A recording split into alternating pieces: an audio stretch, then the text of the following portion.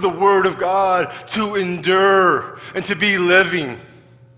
I want to share with you something that I heard years ago from a pastor.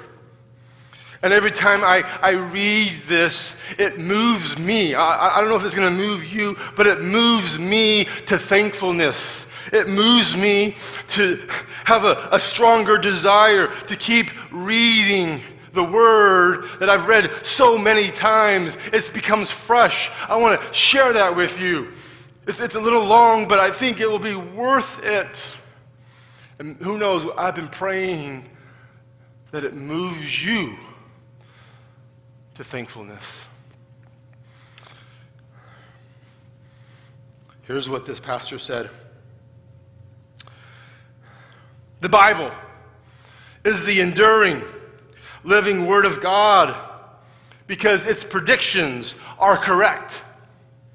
Its judgments are indisputable. Its corrections are timeless. Its assertions are reliable. God's Word is more definite than the Constitution.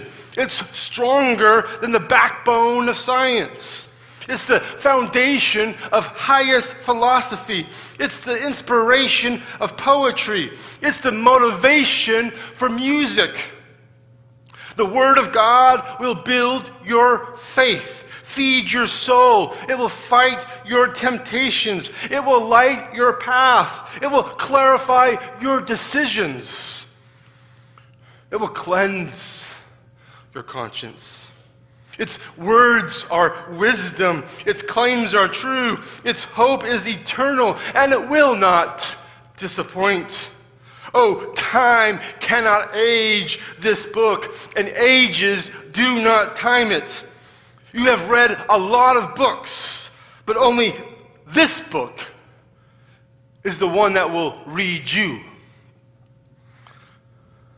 And when you are at your lowest, the Word is at its highest. Where you cannot fix yourself, the Word of God will fix you. End of quote. I don't think we can continue in Isaiah 40 until we just sort of take a pause break and say this.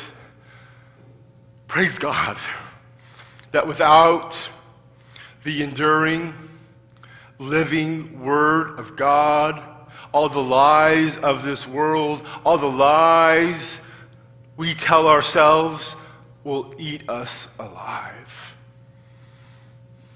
And that's why we need the Word of God, so that we, you, me, can hear the voice of God.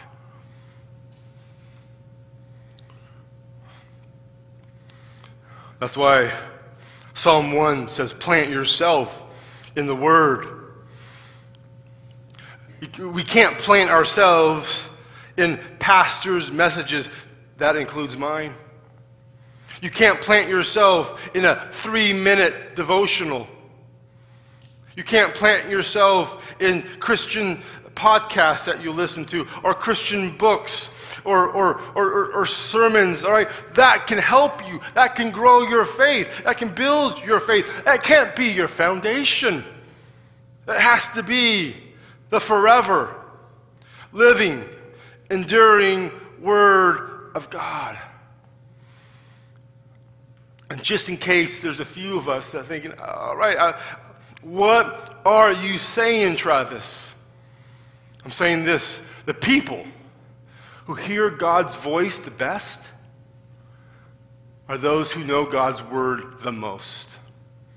And the best way to get a Word of God is to do what we do every Sunday, is to open His Word. May that happen for you on a regular, daily, consistent basis. Open His Word